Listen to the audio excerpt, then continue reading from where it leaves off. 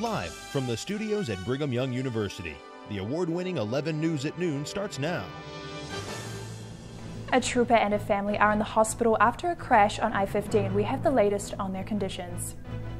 Made in Mexico, how an import tax on foreign goods will impact Utah families and businesses. BYU police released their annual campus report. What they published might surprise you. Sweet, sweet revenge, how the long ball helped the men's basketball team get revenge on the Toreros. Speaking out, what a new ruling has to say about athletes and their rights to freedom of speech. And ball like a girl, what BYU did to celebrate women in athletics. The #1 team in the nation, no more. BYU takes down Gonzaga and social media erupts. Women's basketball ends their senior night with a bang. And spring football is underway. How will Tanner Mangum impact this year's offense? I'm Montana Shaw. And I'm Taylor Decker. And the winner of the 2017 BYU vs. Gonzaga is Gonzaga. Oh, excuse me. We made a mistake. It's actually BYU, and it's time for the tube.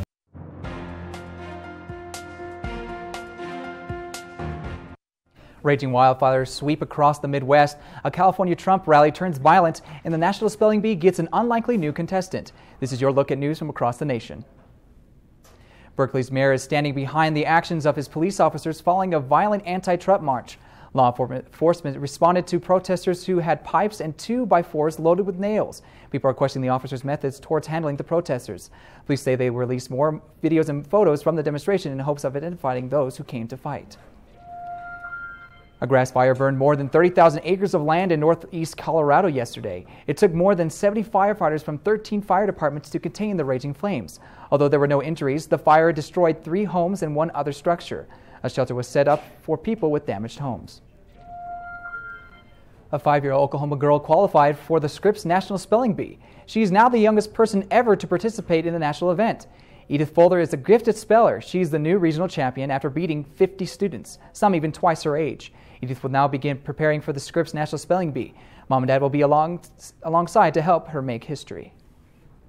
And that's your look at news from across the nation.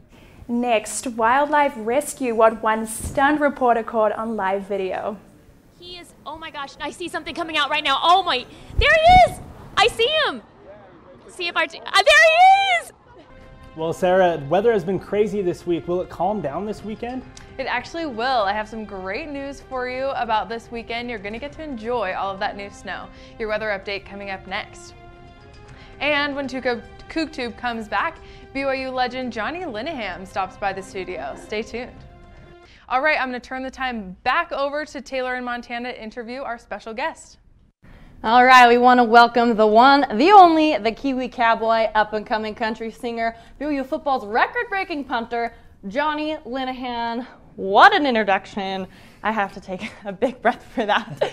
Thank you for joining us today. That was a nice introduction, yes. I'm glad you liked it. Privileged to be here. If you're going to introduce me like that, I should come back all the time. Right? Yeah, Johnny, you're quite the BYU legend. So, listen, spring training starts Monday. Are you excited? What are you kind of feeling going back into football training? I'm excited. I'm excited to go out and kick some footballs and, get better as a team. But it's just going to be fun to strap on the helmet again and kind of have some fun, even though we're still quite a way out before the season starts. All right, so a lot of people are surprised and happy that you decided to come back and play this year. What was the process in deciding to come back? I had to apply for a senior citizens discount pretty much now that I'm the oldest guy on the team. But no, I think I always knew that I had another season eligible, that I could redshirt one that I didn't play my freshman or sophomore year. And I always had in the back of my mind that I was going to come back. But I didn't know what was going to happen, like with family life and everything. So I didn't want to say I was coming back if I couldn't come back. But after I talked about it with Marissa and my family, I thought, man, it's a good opportunity for me to come back. And if I have a good season, who knows what the future could hold. So it's all lined up for you. Yeah. That's awesome. Well, it's great to have you back here, Johnny. And hey, we have to ask you, 4th and 19 play. What was going through your mind when you were asked by Coach Kalani Sitake to run it? And it looks like you tweeted out a few days ago, write a sad story, you only using 3 words, and you used 4th and 19. Yeah, when they called the play, I knew it was going to make for some good tweets later, whether it was successful or not. So I was all for that.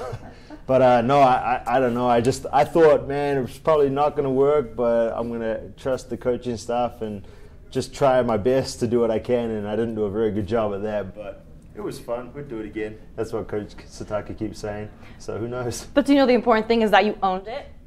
You could have taken it in a completely different direction, and you owned it, and now it's funny. Like, people talk about it. I don't know if it's still so funny to you, but, you know. Yeah, it's funny. But, okay, so throughout my days, I honestly just sit there and randomly start thinking, punting, kicking, loving every day, and that's your song. So can we expect another one next season? Or yeah, so I think I have a song picked out. But, yeah. So, okay, which one? Well, I can't say just yet. Johnny. But I don't think, I want to do country again, but I don't think I can because it was, I don't know, I felt like I nailed the first one with country. I'm gonna have to change it up. Like so hip-hop rap, yeah, it's gonna be a little bit of hip hop. Yeah, so maybe even Adele. Yeah, that would be awesome. Hey, Adele would be great. I can knows? totally see it. So I need to ask. So you're a Twitter king. You're always on the Twitter machine. How do you get verified for Twitter? I don't know. I think it has to do with doing a country song and faking a punt from your own end zone. So I don't know. That probably has something to do with it, but yeah, we'll see. The truth is you can apply for it, and I just applied and got it. So, yeah, but we'll keep that on the DL. Well, that's awesome. Thank you so much for joining us. Guys, we always love having Johnny, and you're just amazing. And we'll be right back here in just a couple minutes.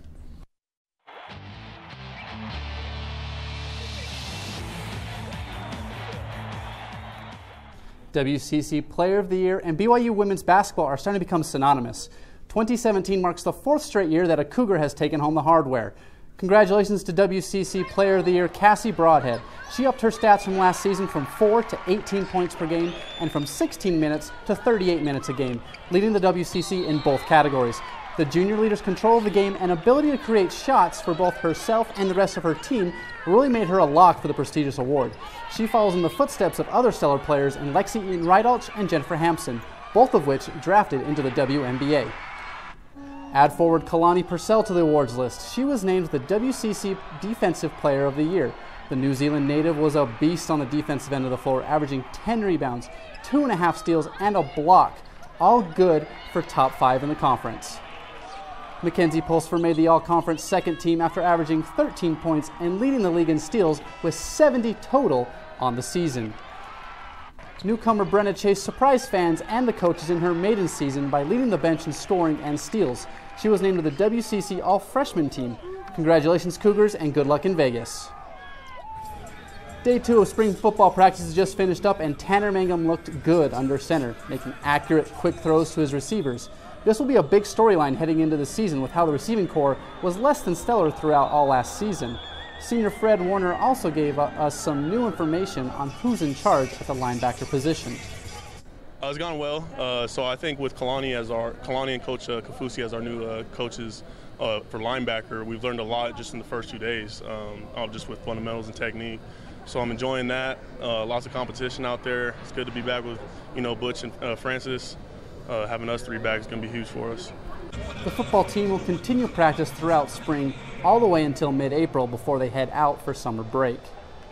We've got breaking news in Jimmerland. According to The Vertical, China MVP and all-around great guy, Jimmer Fredette is in discussions with multiple teams to make an NBA comeback this month.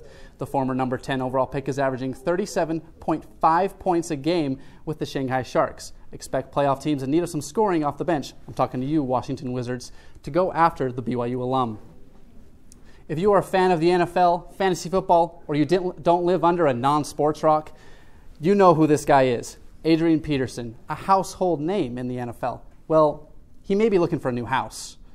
The 2012 NFL MVP was released by the Minnesota Vikings, and for the first time in his 10-year career is a free agent. It's been a rough few years for the former rushing leader, missing 28 games over the past 3 seasons. The 32-year-old running back will most likely do one of 3 things. 1, re-sign with the Vikings for less money. 2, sign with a Super Bowl contender. Or take the biggest contract possible, maybe in the $40 million range. The Jazz took their 3-game winning streak to OKC against MVP candidate Russell Westbrook and the Thunder. And for the home team, it is all about the 3-ball early and often. The Thunder hit 12 of 13 threes in the first half, thanks to Westbrook and Dougie McBuckets, each hitting 4 apiece. The Jazz trailed by 10 at the half, but they'd come back, Hayward from the corner, he finished with 19 points. Oh, and Joe Johnson, what an addition he's been. 13 points off the bench to clean this three to trim the lead to 1. Then Rodney Hood hits this tough step-back jumper to give the Jazz their first lead of the game. But Westbrook proved to be too much. He hits this three-pointer that swung the momentum and the game for the Thunder. He finished with 43 points, 11 rebounds, and 11 assists. The Jazz had one last look to try and tie the game, but Hayward didn't get it off in time, and the Thunder, behind Westbrook's 30th triple-double this season, hand the Jazz the 109-106 defeat. Now, if you're a Warriors fan, you might want to look away. Former Thunder forward Kevin Durant got injured on this play when Zaza Pachulia fell backwards and hit Durant's knee. He's been diagnosed with an MCL sprain and is out indefinitely. He will be reevaluated in a month in hopes of a return before the playoffs.